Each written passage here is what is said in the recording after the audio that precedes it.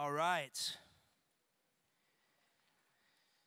It is good to be with you guys today. If you are here in this room, congratulations, you made it. I know a lot of you stayed up till 2 o'clock last night watching a football game and fought traffic and a race to be here. So if you're here again, congratulations. It's probably proof that you're saved and you're going to heaven. So that's good news today. We got reason to celebrate, and we're continuing our series that we've been calling This Matters. And what we're doing is we're looking at some of the reasons why we do what we do as a church. As I've said, every week that I've preached through the series is that I think a lot of times us pastoral types take for granted that you know why we do what we do as a church. Why do we sing? Why do we preach? Why do we do the Lord's Supper? And so that's what this Sunday's about. Last week we talked about the Lord's Supper and how we're called to remember Jesus. We're called to proclaim his death. And we're called to remember and have a longing for the marriage supper of the Lamb, that's what the Lord's Supper does, remembering the new covenant that we have through the shedding of Jesus' blood for our sins. Okay, that was last week. And this week I'm going to talk about baptism. I'm going to talk about baptism. And just like the Lord's Supper, baptism is something that Christians have been participating in. It's something that they've been doing for 2,000 years. It's just the very beginning in the first days of Christianity. Baptism is something we've been doing together. And so if you're new to church, what I want to do just very quickly is I want to start the sermon off by just giving you a quick definition of what baptism even is. And so baptism is when a person trusts in Jesus as their Lord and Savior. When they make the decision, I'm gonna be a follower of Christ, and then the Lord imparts on them his righteousness. You're forgiven of all of your sins. You're restored back into your right relationship with God that you were created for. When that happens, that the Scripture shows us and even commands us, Jesus does, that the next step is to be baptized. And what baptism is when a believer is immersed in water, and then they come out of that water as a symbol of their death to sin and them rising again to walk in a new life because of the person of Jesus. In other words, here's what baptism is. Baptism is a public proclamation. It's a public display of an inward reality that you've been saved by Jesus. That's what baptism is all about, is you publicly proclaiming, making a public profession of your faith of what Jesus has done for you. Now, I thought a long time about how to kind of preach this sermon, and I thought about going to a specific place in the Bible and just kind of doing it verse by verse, which is what I normally do. But the problem with that approach for the subject of baptism is that if I did that, if I just took one section of Scripture, then I think it would leave a lot of unanswered questions. I've been at the Stone since 2002. I guess that's 14 years, and I was thinking about it. I was thinking about if I had to make a top 10 list of maybe the top 10 questions that's been asked of me as a pastor or have been asked of us as a church, what would they be? And baptism, specifically questions about baptism, would probably make the top 5. Probably the number one question I've been asked in that time when I've been kind of a lead pastor type guy, it would be about election. I'm not talking about the election of 2016. I'm talking about election, whether you choose God at your salvation or if God chooses you at your salvation. Number 2 would probably be, unfortunately, divorce. When can a person get divorced? Can they get remarried? What are the conditions, whether or not they can get divorced? Number 3 would probably be about money. Am I supposed to tithe? Do I have to tithe? What does a tithe look like? And then number 4 would be baptism. It's historically and still is today a subject of a lot of debate among Christians. How should a person be baptized? It's been talked about for centuries. Who should be baptized? You baptize infants. You baptize just believers. Is baptism necessary for salvation? There's a ton of questions. And so that's what I'm going to do today. And instead of just preaching again through a single text, I'm going to kind of take this sermon to answer a few of those questions. Now, it's a little bit different sermon if you've heard me throughout the years. This sermon at the end of it, I promise you, is very short. 1, and number 2, you're not going to walk out of here being like, woo, ripping your clothes off, like charge hell with a water pistol kind of thing. It's just kind of didactic. I'm just kind of teach a little bit, kind of like a seminary class almost. And so the idea being is that if you're a believer and you have been baptized, that you'll leave here today, you'll have a deeper understanding of what took place in that moment when you were baptized. And then if you're a believer here that's never been baptized, that you would walk out the doors and one, you would understand what baptism means, and two is that you would be compelled to take that step of obedience and go ahead and do that. All right, so that's what today is, short message. Let me just jump in with the first question. And the first one I want to answer is this. And I've been asked this numerous times throughout the years, and the question is, should baptism be done by immersion? In other words, is the proper biblical mode of baptism for a person to be dunked underneath the water or immersed in water, or is it okay if a person's baptized by sprinkling or by pouring? And before I jump in and kind of jump in the Bible and answer that question, I want to show you a real quick video of this pastor. He's a former wrestler that has taken baptism by immersion to a whole nother level. Just for fun, let me show you this real quick.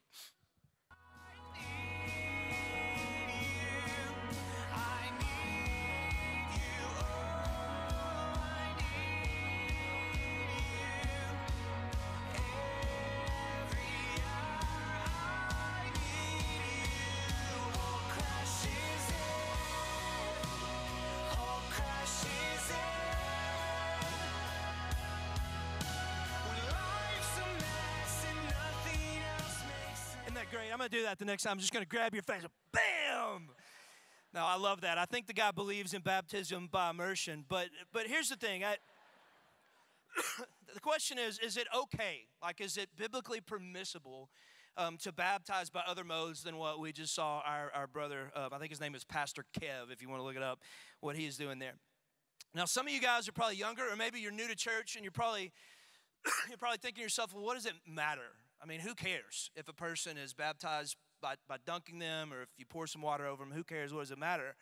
But the thing you understand, and I'm not going to go into all the reasons just for the sake of time today, but this has been a subject of debate in the church literally for centuries. For centuries, people have been arguing about this and debating it. And not only, I think, is it a subject of debate over the centuries, but it's been kind of a historical question in our own church. You know, one of the things that's really cool about our church, and I love this, and I never foresaw this happening, is when we started the Stone, I was amazed at how many different people came from so many different backgrounds. I grew up Baptist, and so I was baptized at 8 by immersion. I'll talk about that just for a second at the end of this message. But when we started the Stone, I just kind of in the back of my mind thought, well, a bunch of Baptists will show up, and they didn't. We had Catholics that were showing up, and we had folks from Methodism and Episcopalian church and Bible churches, and we had our favorite people, which are people that have never been to church before because you don't have any baggage at all. Now we loved you. You were coming. But then all these questions about baptism were coming up. People were telling me, Matt, I was baptized as an infant, but I've never been baptized as a believer. After I made a public profession of faith, do I need to get rebaptized? And then maybe even more than that, I was asked the question, okay, Matt, I was baptized as a believer. Let's say at 14 years old, I made a profession of faith. I trusted in Jesus, and I was going to a different denomination church, and so they sprinkled me. Should I get rebaptized if I was baptized as a believer, but I was sprinkled? And so those questions have been asked of us for a really long time, and so I want to give you a couple of the main reasons why we as a church believe that you should be baptized by immersion. And number one is just from what the word itself, what baptism itself means. Baptism comes from the Greek word baptizo. That's the Greek word in the original language the New Testament was written in, was baptizo. And it literally means immerse in water. That's what the word itself means. It means to dunk or to immerse in water. And even in ancient Greek and other non-biblical sources, that's the literal meaning of the word. And so that's just kind of step one. That's what the word means.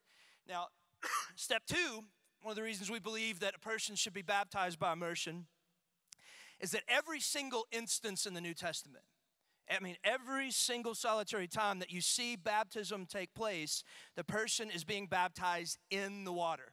And so look at several scriptures here. You can follow on if you want to. If not, we'll have them on the screen. But in Mark chapter 1, verse 5, John the Baptist is about to baptize Jesus. And I want you to listen to what it says in verse 5. It says, all the country of Judea and all of Jerusalem were going out to him, that's John the Baptist, and were being baptized by him in the Jordan River, confessing their sins. Now look at the word in. That's a word in the original Greek, in, that means in, right? And so he was not near the Jordan River. He was not beside the Jordan River. He was not, around the Jordan River. That word means he was inside of the Jordan River. And so it's crystal clear. John the Baptist, when he baptized people, got in the river Jordan and baptized them. All right? Look at Mark chapter 1, verse 9. This is when Jesus was actually baptized. In verse 9, it says, in those days, Jesus came from Nazareth of Galilee and was baptized by John in the Jordan. And in verse 10, it says, and when he came up out of the water, immediately he saw the heavens being torn and the Spirit descended on him like a dove. And so, I mean, it's just crystal clear. Jesus himself was baptized by immersion. And one other just biblical story, it's Acts chapter 8, verse 35. This is the story of the Ethiopian eunuch. And so Philip was cruising along, sees this Ethiopian guy, stops, tells him about Jesus. The guy trusts in Jesus right there on the side of the road. And here, watch what happened. Acts 8:35. So then Philip opened his mouth, and beginning with the scripture, he told them the good news about Jesus. And so he tells them the gospel. And then in verse 36, as they were going along, they came to some water. And the eunuch said, see, here's water. What prevents me from being baptized? And so after this Ethiopian eunuch gets saved, the Bible says they kind of took off, and then when they came upon a body of water, they stopped, they got out, and they baptized this guy. I mean, you got to think that they probably had water in the chariot. They probably had water because they were journeying, and it never crossed their mind, hey, you just got saved. We can sprinkle this on you. We can pour some of our water on you. They stopped and got baptized once they saw a body of water. And so we really do believe that just fundamentally, the biblical standard for baptism is that be done through immersion in water. Now, that kind of begs the question, should you get rebaptized? Should you get rebaptized if as an adult believer, you were baptized by some other means than immersion? That's the question. I've gotten a bunch. Okay, Matt, I got baptized some other way. Do I need to get rebaptized? And the answer that I would give you is I probably would. You're not in sin. You need to hear that? You're not in sin if you don't. Okay? There will be people out in the world that will tell you are. They're wrong. You're not in sin if you don't. You're not going to hell if you don't. But I would. And here's why I would do it. I would do it mainly because of what baptism is supposed to symbolize when you're actually doing it. When you're being baptized, that is a symbol of something. It is a picture of something. I want you to listen to me very, very carefully, okay? The water part of your baptism, okay, the actual physical water, it symbolizes your cleansing of sin, okay? So the water symbolizes cleansing of sin. But, listen, it's the immersing in that water and then coming up out of the water that symbolizes your death to sin and your rising to a new life in Jesus Christ, okay? And so, if you were only sprinkled with water and you never came back up out of the water that you were immersed in, that picture of your death to sin and rising to a new life in Jesus is a part of your testimony that your baptism never got to show. Does that make sense? And so you can't forget, your baptism is an outward picture of an inward reality. It's an outward picture of an inward reality. And so if you were only sprinkled by water, you were only displaying half of what happened to you at your salvation. Yes, you were cleansed of your sin, but you also are now dead to your sin and have risen again to walk in the newness of life in Jesus. That's a picture your baptism didn't show if you were just sprinkled. So for me, myself, I probably would. If I had been baptized as a 13-year-old kid and sprinkled, I would be rebaptized, okay? So that's kind of the first question. Here's another question, an important one that I want to address, and it's this. Is baptism necessary for salvation? Is baptism necessary for salvation? And this is kind of a big one because some denominations out there believe that you must be baptized or you're not going to heaven. That if you trust in Christ, that's great, but there must be some water that hits you at some point in time, or you are not going to heaven, all right? There's others believe that the act of baptism itself is actually what saves you. That's where the Catholic Church, that's why they started baptizing infants. Is they started baptizing infants by sprinkling, one, because they didn't want to dunk a baby, but two, they believed that putting water on a child is what actually brought about spiritual regeneration in that child. In case they died before they had the chance to make the decision themselves, they would baptize them. And so, very important question, does baptism cause salvation? Do you have to be baptized in order to be saved? And the answer is no. You do not, and I want to show you why. There's two main reasons. Turn with me quickly. Ephesians chapter 2, verse 8. I want to talk about why you don't have to be baptized in order to be saved. I'm going to add this real quick. I didn't talk about it in the first service, but so I'll give you three. One of the obvious ones is the thief on the cross. You've got the thief on the cross that looks at Jesus and says, Jesus, I deserve to be here. You don't. We're getting what we deserve. You're a righteous man. And he said, Jesus, will you remember me when you enter into your kingdom? And then Jesus looked at him. You remember what he said? He said, truly, truly, I say to you, today, you will be with me in paradise. All right, Jesus did not magically take them both off the cross, dunk the guy in some water, and then get back up on the cross. The guy went to heaven. All right, so that's kind of step one. But here's the other main reason. Look at Ephesians chapter 2, verse 8.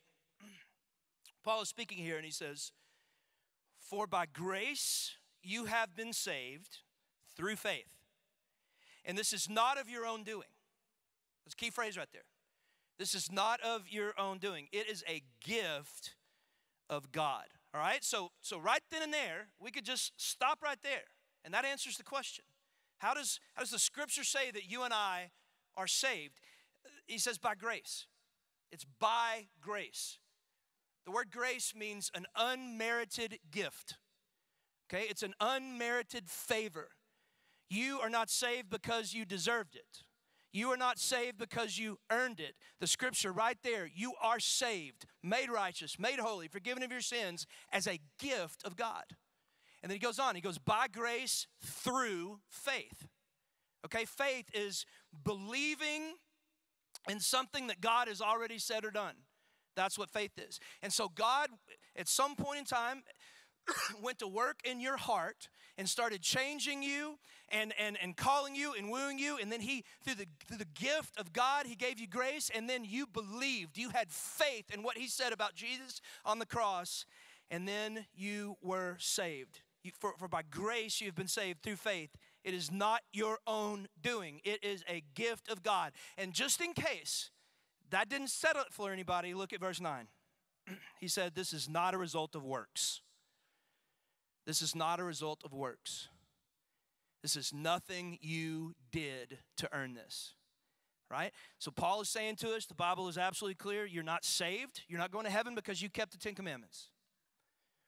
You're not going to heaven when you die because you did more good than you did bad. You're not going to heaven when you die because you took the Lord's Supper rightly. You're not going to heaven when you die because you confessed all your sins to some priest. You're not going to heaven when you die because of baptism. Paul is crystal clear. The Bible is crystal clear. You are saved by grace through faith, period. End of sentence. All right? Y'all with me? Now, a couple of just little quick historical notes. This is a subject that biblicists have been fighting since the beginning of the Christian church. Paul wrote the book of Galatians to fight this heresy right here. The book of Galatians was written because these Jewish folks were getting saved. They were coming to Christ, but they were like, man, we probably need to get circumcised because circumcision is a picture of the covenant we have with God. And Paul is raising his hand and saying, nope, we got a new covenant with God. It is not by grace through faith plus circumcision. It's by grace through faith, period, right? That's the book of Galatians. Now, the Protestant Reformation, 16th century, same thing. The Catholic Church came out and they said, look, it's not by grace through faith alone. It's by grace through faith plus Lord's Supper. By grace through faith plus baptism. And Martin Luther starts shouting from the rooftops, You guys have lost your mind. That's not what the Bible said. It is by grace through faith plus absolutely solitary nothing. By grace through faith, you're saved alone. And so he nails some thesis on a door, and the Protestant Reformation breaks out because everybody started reading the Bible for themselves and realizing they can have a relationship with God by grace through faith. And you and I are sitting here today because of it, which is pretty cool. Told you this was going to be like a seminary lesson, all right? Your baptism is a public display of an inward reality that Christ has changed your life. It's not what changes your life, okay? And so that's kind of the main reason, by grace through faith alone. Last reason that baptism is not necessary for salvation is, I think, the example that Jesus gave himself of baptism, all right? Think about this. Did Jesus need to be baptized in order to be saved?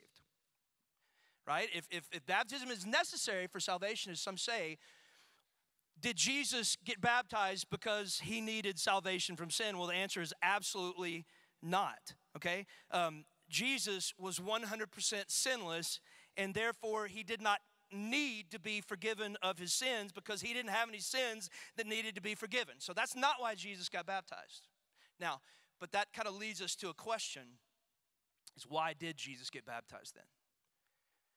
I mean, have you ever stopped for just a minute, like in your journey, in your walk with Jesus, and stop for a second and think, why did Jesus get baptized?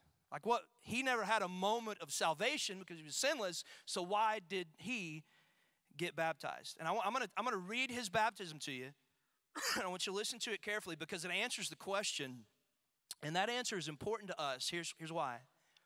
Because why Jesus get baptized ultimately leads us to the answer of why you and I need to get baptized. All right? Now let's read this. Matthew chapter 3, verse 13. Then Jesus arrived from Galilee at the Jordan. That's a river. Coming to John to be baptized by him. Now let me stop right there and say this one thing. If you remember the verses we read earlier, this was not John there by himself. John was baptizing a ton of people. Everybody from Judea and Jerusalem was coming down and being baptized by John. They heard about this guy. They thought he was a prophet. They thought he was Elijah that had come back. And so everybody was like, sweet, let's go check out this John the Baptist guy. So they were all coming down there, repenting of their sins, confessing of their sins, and trying to get right with God. And so he was baptizing everybody. So there was a huge crowd that was watching this. Remember that. Then John arrived from the Galilee at the Jordan, coming to John to be baptized by him. In verse 14. But John tried to prevent him. John tried to prevent Jesus, saying, I have need to be baptized by you, and do you need to come to me? So that's a pretty valid argument by John. John the Baptist knows exactly who Jesus is. He was his first cousin. He was the dude that leapt in the womb when Mary came walking in when she was pregnant with Jesus. Johnny B knows who Jesus is, and Jesus comes walking up, and John the Baptist says, hold up for just a second. I don't need to baptize you. I know who you are. You're the Lamb of God that takes away the sin of the world. You don't need to be baptized. If anything, my man, you need to baptize me.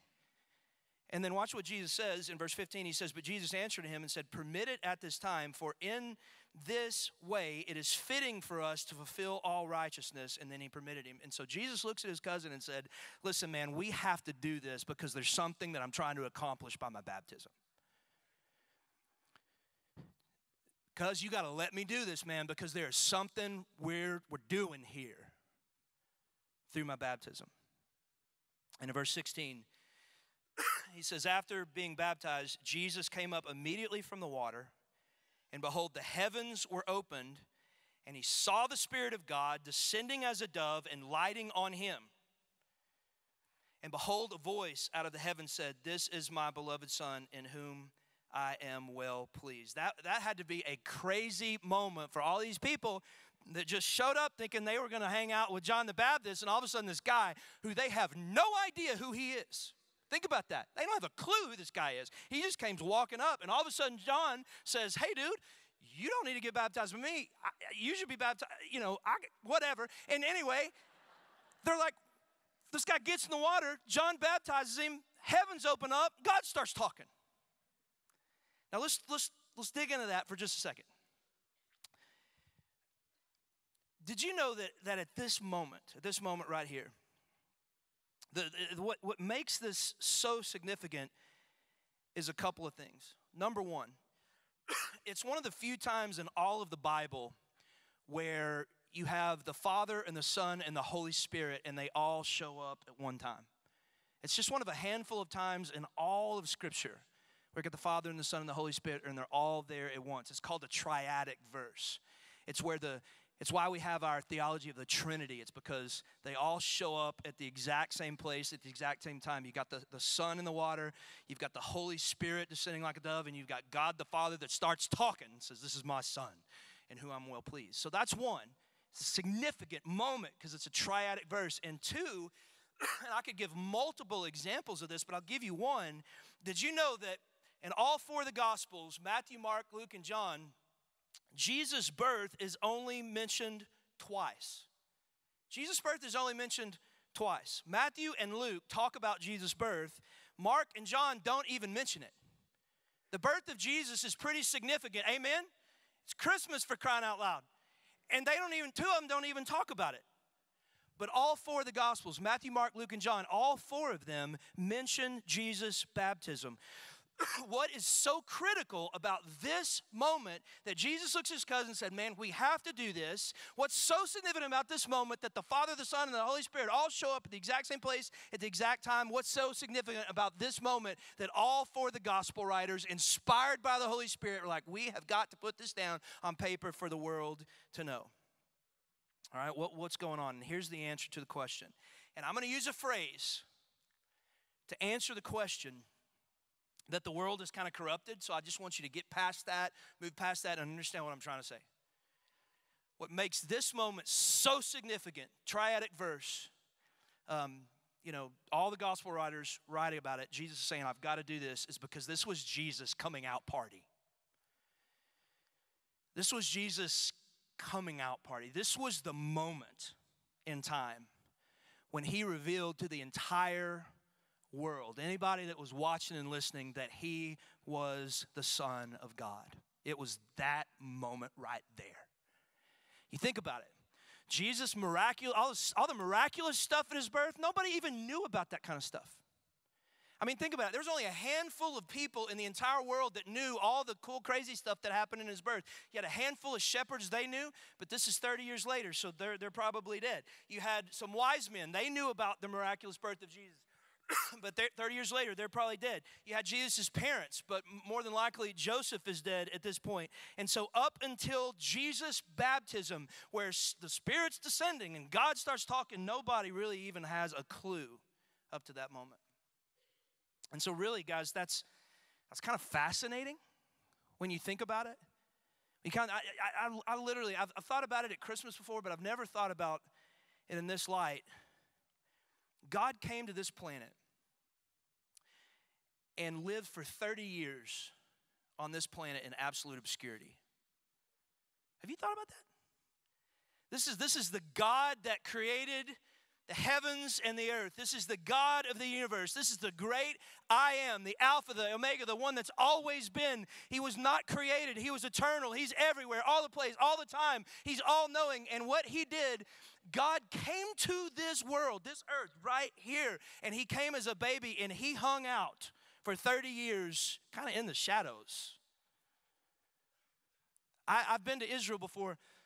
I've seen Nazareth with my own eyes. I want you to get small town out of your mind. I'm not talking about Athens, Texas, small town. It's a little bitty tiny village on the side of a hill. You can see where it starts. You can see where it ends. It's about 200 yards long. The God of the universe hung out for 30 years at about a 200-yard space right there. Hanging out with his family, doing some carpentry work, reading the Bible, until that day. Until that day. That day, he came walking out of the shadows. He came walking out of obscurity.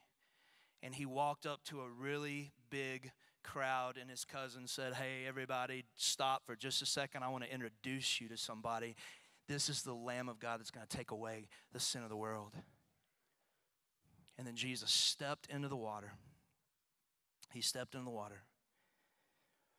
He comes down into the water and he comes back out.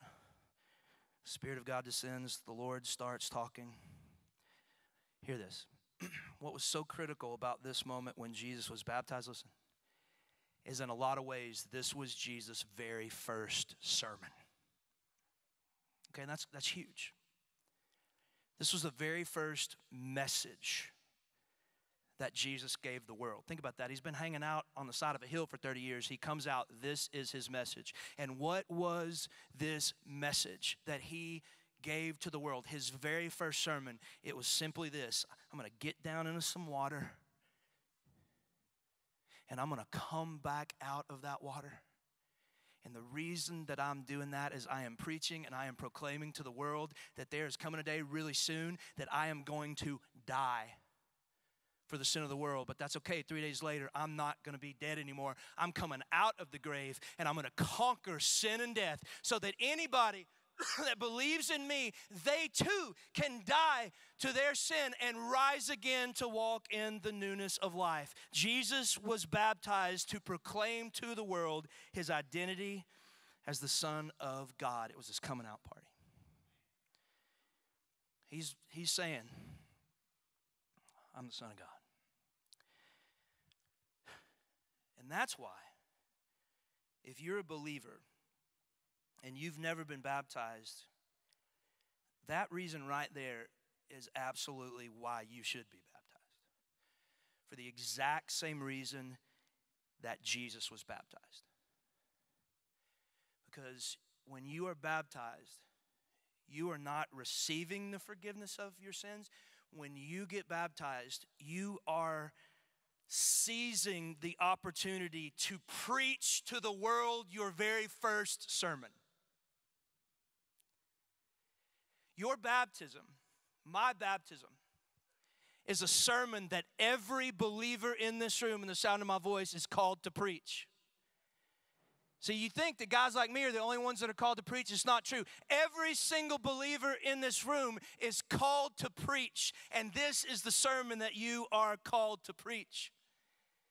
Jesus said, if you deny me before man, then I will deny you before the Father. But if you proclaim me before man, I will proclaim you before the Father. And when you trust in Jesus as your Lord and Savior, this is your opportunity to proclaim Jesus to everyone. It's the sermon that every single one of us in this room is called to preach. I have been buried with Christ, and through him I will rise again to walk in the newness of life. I debated to tell this story because there's probably some theologians that would argue with me whether or not this was even proper, but I was rebaptized as an adult. The first time I was baptized was when I was 8 years old. I really believe that my salvation was genuine. I remember as an 8-year-old realizing that I needed to be forgiven of my sin and felt Jesus calling me to himself. But then through junior high and high school, in the first part of college, just ran away from him completely. And I've told this story before, and really started following Jesus in college and really walking with him, and then got into ministry, and then I always wrestled with whether or not I should be rebaptized because I didn't really have a clue what it meant. I had no idea the purpose of it, which is I am proclaiming to the world this message that I've died to my sin, I'm walking with him, and even if I had, I didn't do it. And so I went to Israel. I was with my wife. I was with Halim, our pastor that preaches here a lot, and it was 2006, and we had driven down to the Jordan River. It was down below the big mountain that Jerusalem is on top of, and Galilee's the other way, and the Jordan River's right there. And it's just exactly how you imagine it. There's a desert. It is just dry desert, and then there's some green trees that kind of snake along, and that's the Jordan River. And we went down there to check it out, and you know it's somewhere between here and here that Jesus was baptized, because that's right down there at the bottom where Jerusalem, the road from Jerusalem feeds into it. And I don't remember how this happened, but at some point in the little journey there, Halim and I look at each other and like, we got to do this, man. We're at the Jordan. We got to do this. And so we got down into the Jordan River, and there was all these tourists, man. All these tourists were just standing around watching us. And we got down there, and my wife got in there with us, and Harlem started. And Harlem, being the good 5-point Calvinist that he is, he started and said, I just want everybody to know that God chose me from the foundation of the world to be holy and blameless before his sight. And he kind of did his thing, and then I got in, and I said, I've been a Christian, but I just want everybody here to know that I'm a follower of Jesus Christ, and he has forgiven me of my sin by the blood of Jesus. And I'm going to heaven when I die, not because of what I've done, but because he did for me. And then my wife and Harlem baptized me. And I think a lot of people, a lot of theologians might say that was unnecessary. But it was just a sermon that I had to preach. Y'all know what I'm saying? It's a sermon I had to preach. And I've had a lot of people over the years say, Matt, I know baptism doesn't save me, so what's the point? He said, Matt, I know that I'm already forgiven of my sins, and so this feels just kind of like a waste of time. I've had people tell me that, look, I've been saved, but I'm embarrassed, or I don't like getting in front of people, and they've given all these reasons why they don't want to be baptized. But I'll end this message by saying this to you. If you're a believer, if you're truly a follower of Jesus Christ, if your sin has really been forgiven by Jesus, what could be more important than you proclaiming that before man? So that one day when you die, he will proclaim you before his heavenly Father. That's why we do it. All right, let's pray.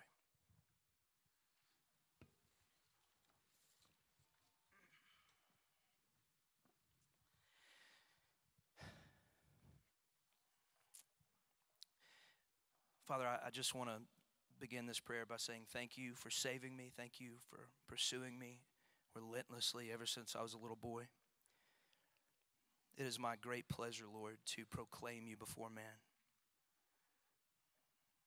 It's my great honor. And Father, I ask if there's anybody in this room that has never been baptized. They're a believer in you. They're a follower of you. They've trusted in you as their Lord and Savior, but they've never taken that step of obedience. I pray that you would put a passion in them today to preach that message. I pray they wouldn't rest well till they preach that message in front of their family, their friends, their coworkers. They would go down in the water and come back out and proclaim that they've been buried with Christ and they've risen again to walk in the newness of life. We love you, Jesus. It's a great honor to preach that message to the world. And so it's in Jesus' name that we pray. Amen. Amen. Church, you can stand.